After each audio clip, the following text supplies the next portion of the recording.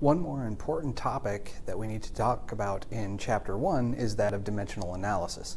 Now, dimensional analysis is going to be a tool that we're going to use to evaluate the validity of an equation.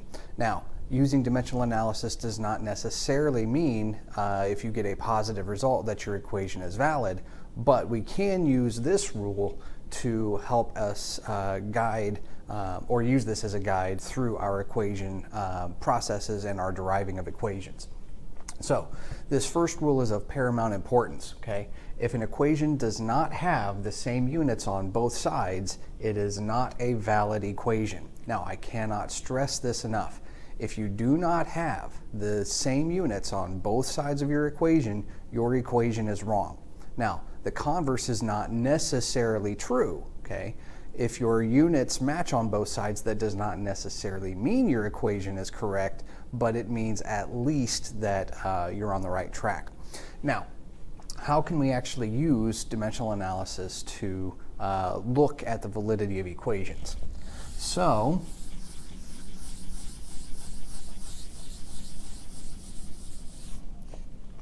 first we have to look at what the units of some of the typical types of quantities we're going to be using are. We've already defined speed as distance over time, and we're going to define acceleration as distance per unit time squared, okay?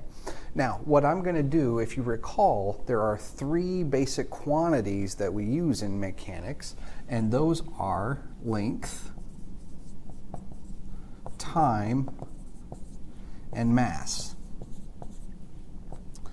So when looking at dimensional analysis, what I'm going to do is I'm going to assign length as a capital L, time as a capital T, and mass as a capital M, and then I'm also going to put these in braces.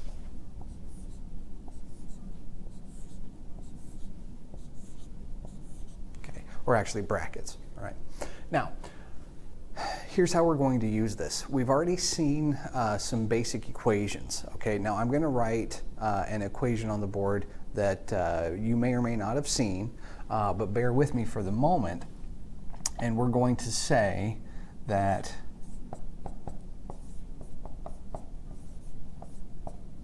okay, so let's dissect this equation a little bit. So v we've already defined as velocities slash speeds, okay? And as we've seen before, speed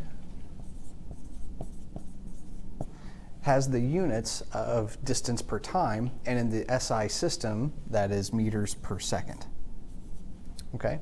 Now, meters is a unit of length, right? And seconds is a unit of time. So generically, okay, whether we define it in meters per second or miles per hour, kilometers per second, whatever actual units we're using, they will always be a length per unit time. So generically, speed will have the units of length per unit time, okay? Now, this is the way we're going to do dimensional analysis. Anytime we have a variable in an equation, we're going to use the generic unit, okay? We're not going to necessarily use the SI unit, we're going to use the generic unit because we could be working in different sets of units. But the bottom line is, if I have a speed, I know regardless of what units I'm working with, that the definition will always be length per unit time, okay? So this is a speed. This equation, I should mention, okay, this equation is saying that your final velocity of an object is equal to its initial velocity plus an acceleration times the time, okay? And so this is also a speed or velocity. This is an acceleration.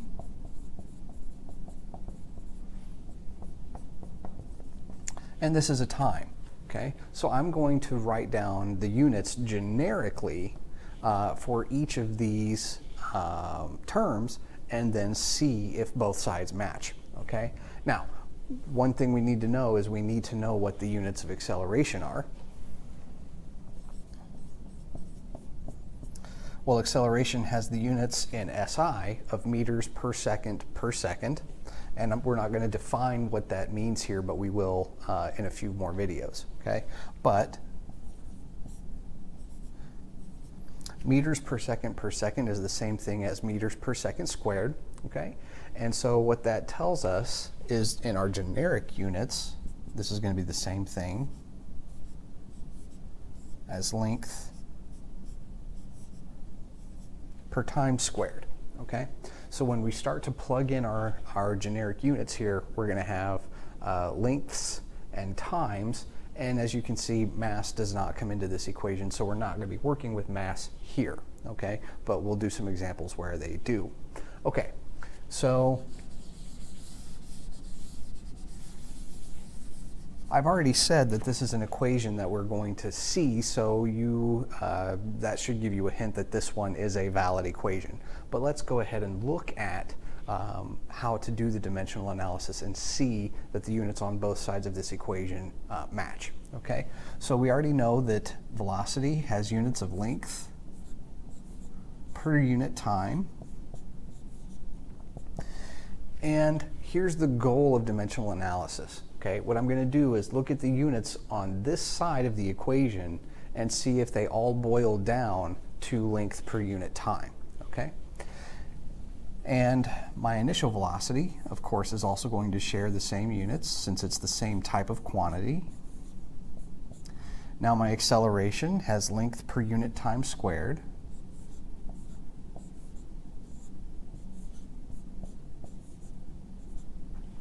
Okay, and of course my time is just going to be time.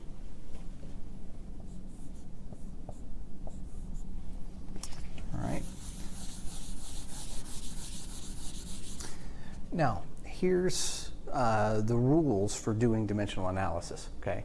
Units can be multiplied and divided on a whim, okay? You can multiply and divide any set of units you want to. You can multiply lengths with times, you can multiply masses with lengths, you can do anything. You can divide masses divided by length, you can divide masses by lengths cubed, whatever. But anytime you have an addition sign, your units must be the same type of unit, okay? Your overall units must be of the same type. So in other words, what we should get here are the units for speed, okay? Because if I don't get the units for speed, then I cannot add these units to this unit of speed, okay? And if you think about it, that should make sense, all right? Let's say I wanted to add a unit of kilograms and a unit of or a unit of mass and a unit of length. Mass plus length, that doesn't make any sense. So if I'm going to add or subtract, then I have to have the same type of unit, okay? But units also act as algebraic variables. So, as we see here, I have length per unit time squared multiplied by time. So my time here will cancel out with one of the times here, and I'll just be left with length per unit time. So now I have length per unit time plus length per unit time. And when you're doing dimensional analysis, normally, since these are algebraic variables, we would say, you know, length over time plus length over time would be 2 length over time. But since we're only looking at the dimensions and making sure the dimensions work, we can throw out the 2. All we care about is, does this side have units of length per time? And they do, okay? So this has units of length per time, and this has units of length per time. And therefore, the units on the equation check out. Now, once again, just going through this process does not guarantee your equation will be correct, but it does tell you that if your units don't balance, then the equation is not correct. And let's look at an example where that happens.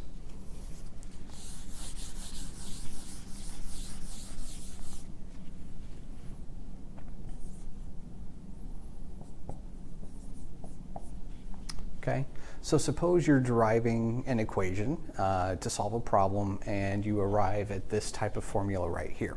Okay, now x again is usually denoted as a position, and a position is going to have a length from the origin, right? If I measure a position from the origin, that position is going to have a unit of length.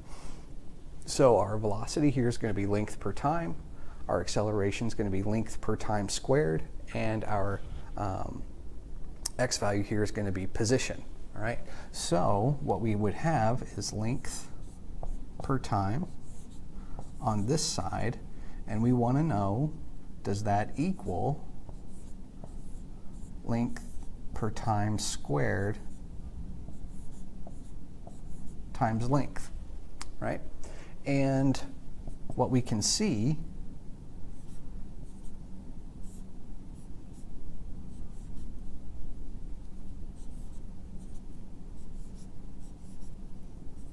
is that this side gives us length squared over time squared, and length squared over time squared does not equal length per time. So this would be an invalid equation, okay? So we cannot use that equation to solve a problem with. That means if we were deriving a solution and we arrived here, that there's a mistake in our derivation somewhere that we would have to go back and find and try and correct, okay? Now here's another pitfall with dimensional analysis. Another equation that we may work with would look something like this.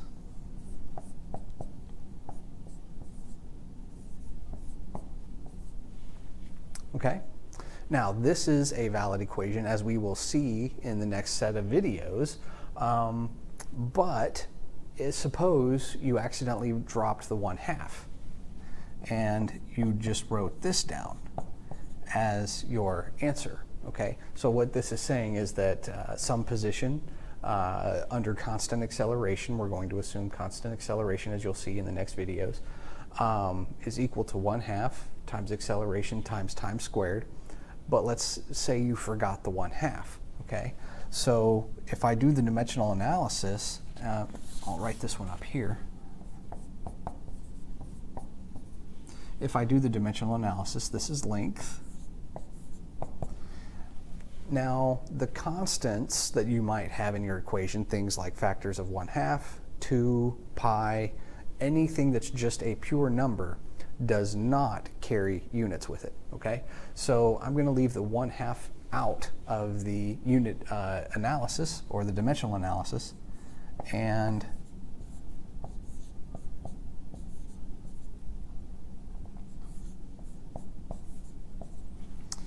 as you can see, this equation gives us unit of length,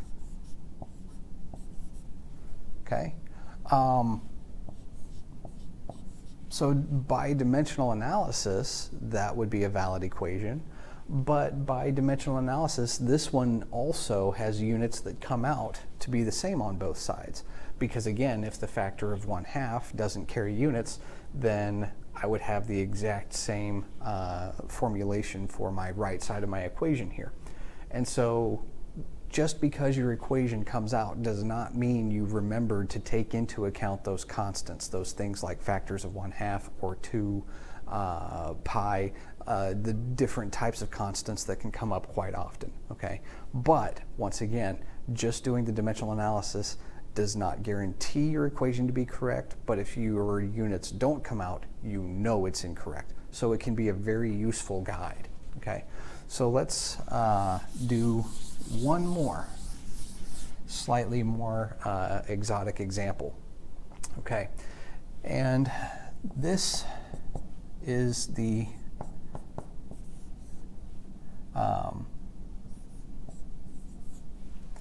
period for the length of a pendulum, okay? So if I have a string and I hang a mass from the string and I let it swing back and forth, this equation tells us how fast, or the time it takes rather, for the swing to complete one full cycle, okay? Now, t is your period, so this has units of time. 2 pi, again, does not carry any units. L is the length of a string, so this is going to be length. And g is the gravitational acceleration due to Earth, so this is going to be units of length per time squared.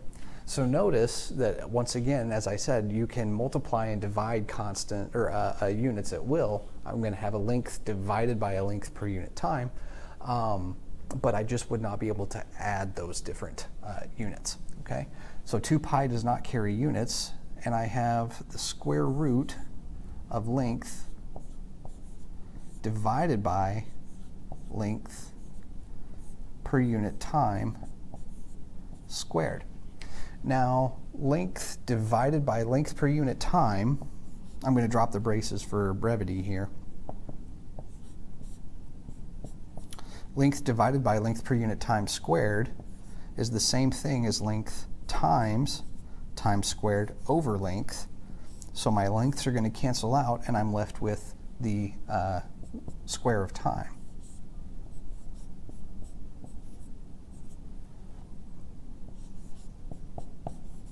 And since we can treat these as algebraic variables, we can see that all I need to do is undo the square root, and the square root of t squared is just t. And we can see that the period of the pendulum has the units of time on both sides of the equation. Okay, so hopefully those examples will help guide you as you are looking through your own derivations. All right, we'll see you next time.